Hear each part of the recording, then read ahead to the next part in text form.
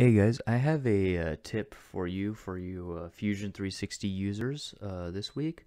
So one of them is the idea of renaming your joints, your bodies, etc. on what you're putting together. So here I have this shredder that I was making for contract work that didn't end up going through. And so if you go here in the joints, you may see that this just has the name of whatever joint. So it could be a rigid, it could be a slider, it could be something like that, rotary, whatever.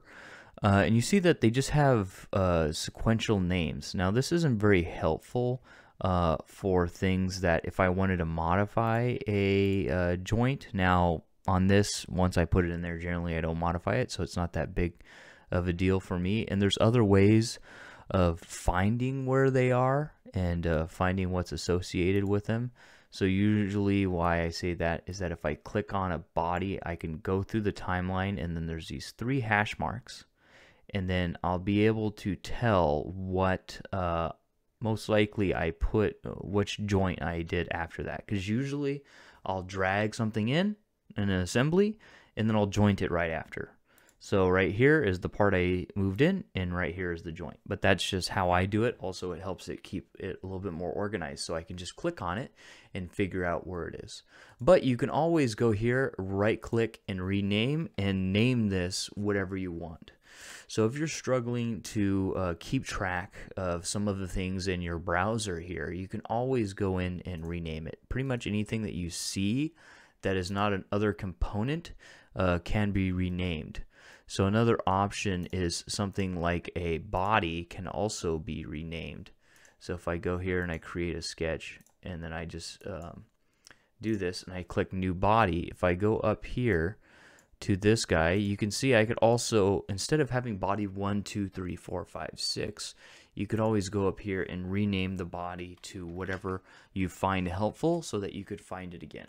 So that if you are doing something that you don't want to assemble in 3D, and it's just a whole bunch of things that are placed, or you want to design and build it instead of assembly, you want to build it all in one file, then you can, and you want to build as bodies instead of converting them to components, you can name them differently. Also, if you create, even if you did create them to components, if you did create the components from body, and now it's going to be at the very end.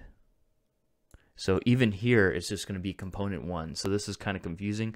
Obviously, I could click on it and have it tell me what it is, but I don't want to do that. I want to go back up here, and I want to say that I want to rename. And I could say that this is, let's say that this is part of a shroud, right? So here's shroud right wall, right?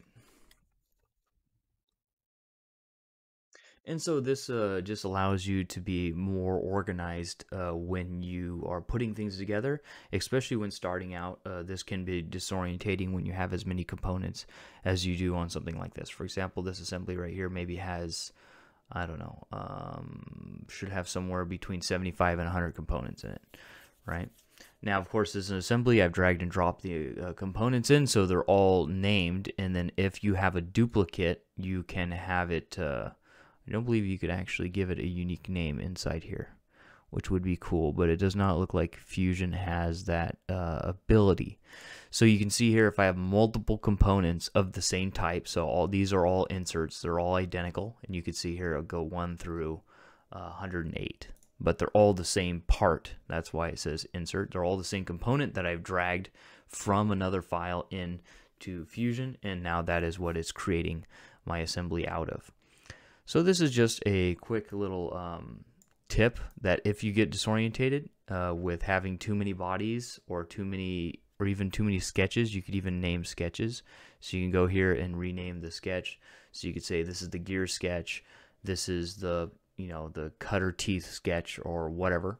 So if you're too disorientated on the number of joints that you have, the number of sketches that you have, the number of the bodies that you have, also the number of something like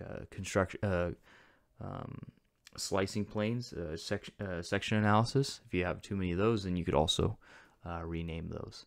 So if you need it, it's there for you, that renaming functionality. That's the trick for this week. Hey guys, I also teach formal classes on Udemy for Fusion 360 as well as other courses. I have a beginning Fusion 360 and an intermediate Fusion 360 course on there, as well as 3D printing, programming, and other technology classes, just general technology classes in general. So they are set on a rolling coupons. So every once in a while a coupon will hit and you'll find it for the best price. So go ahead and check out if you're interested. Go ahead and check out my Udemy channel if you're interested in any of the classes that I teach, or more formal versions of these educational classes from the tips that I teach in these videos. Thanks. I'll see you guys in the next video. Bye.